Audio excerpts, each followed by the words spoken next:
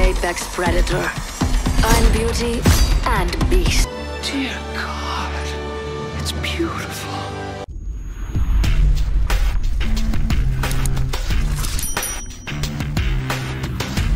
Hey everyone, Thordan Smash here, and I saw a couple comments about getting a haircut, so I thought I would style it a little bit differently today. But we are going to be talking about the new upcoming collection event, along with the cosmetics you'll be able to get, and what is the cheapest way to get the Loba Heirloom, while also giving out a Loba Heirloom. All you gotta do is like, comment, subscribe, and I will pick out a winner, and you will be announced in tomorrow's video. But without further ado, let's talk about the new event and how to get the heirloom. So we finally got the brand new Beast of Prey collection event trailer yesterday, and while it does look absolutely phenomenal with an Aliens vs Predator theme going on, and a brand new LTM called Gun Run, which we went over a couple times on this channel, where you will be able to play up to squads of 4, competing to get the most knocks with a certain weapon until you use a throwing knife at the end of the game. Overall, the event looks a ton of fun, but the most prized possession always in these events is going to be the heirloom, and we got our first glimpse at Loba's heirloom in the trailer, and it seems like the community is very happy with what they were presented with the war fan, and how it ties into the character and her legacy. And while we know that heirlooms are one of the most expensive items in the game, we're gonna go over some things to actually make it as cheap as possible and to save you the most amount of money. To get the collection event heirloom, you will need to collect all 24 unique cosmetic skins within the event. Each pack will cost 700 Apex coins. Doing this will cost you a total of $160. However, because you can only buy Apex coins in the increments of $59.99 and $99.99 to make that 160, you will actually be left over with 1,400 extra Apex coins. This is not the method you want to do because it will actually cost you more money in the long run, and there are cheaper ways to go about this. The first way to go ahead and save yourself some money is that during every collection event, they always have sales on 2 specific bundles. One that contains a skin in 7 event packs, and a second one that contains a skin in 3 event packs, and they total 7,500 Apex coins. So you get a total of 12 packs for only $75. After you get the initial 2 bundles, you will still need to buy the remaining 12 packs, and you will be spending the same amount, about $160, as you have to buy the Apex coins in a certain amount of increment, as we went over, $60 and $99. With this method, you will be left over with 2,300 coins, which is 900 more than you would have if you just bought the pack straight up, so you already have more coins left over. Now here's the part where you can get even more money off using this method, and that's by using EA Play. And what's great about EA Play is they actually have a 7-day free trial, which you could sign up and then cancel if you are not a fan of it right afterwards, and it will give you 10% off on all purchases for Apex coins. Also, if you have Xbox Game Pass, you get EA Play automatically. So not only can you use the EA Play to play games for an entire week for free and try some of them out and then cancel the subscription at no cost to yourself, but you can also use that 10% off to get the bundles that I previously mentioned. Therefore, you will save money on the total amount of coins you have to buy and still walk away with that extra 2,300 Apex coins plus an heirloom. And there are even more additional ways to save costs on the heirloom. You can actually craft event packs, and they usually, for one legendary, it's 2,400 crafting materials, and for an epic, it's 800 crafting materials. The easiest way to get crafting materials is by simply changing your account to the Belgium region. What you're gonna want to do, go to your EA account, and you're gonna want to sign into whatever's tied to your Apex Legends account. You're then gonna go ahead and go to account security. Now, when you're there, you're actually gonna change your region to Belgium from wherever it is, and the reason for that is in Belgium, they are not allowed to sell you loot packs. What this does is when you go back to your Apex Legends account and you look at the battle pass, all the legendary loot boxes, any loot box in general in the battle pass, will go ahead and be turned into crafting materials, which is fantastic. I would not worry about anything happening to your account by switching to Belgium,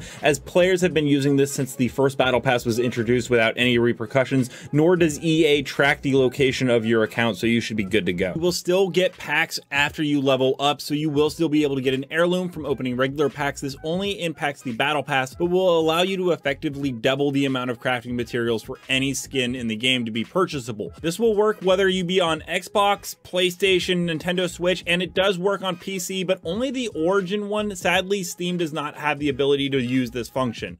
A friend of mine, Omega, who's actually a great Apex Legends YouTuber, you should check him out, actually made a spreadsheet of how much you can save with crafting materials, and you would need around 38,400 crafting materials to get the entire event free, but it is definitely possible. And what's really important to know about the crafting of the packs is that you want to craft the epic skins and not the legendaries. But the epics are 800 to craft, therefore you can do a lot more of them, getting more packs out of the way with less crafting materials spent, meaning that you don't have to buy as many packs. Let me know down below if you are planning on using this method, and what do you think of the collection event so far, and how do you think it's going to be? And until next time, Legends, keep slaying in the Outlands, and I'll see you out there.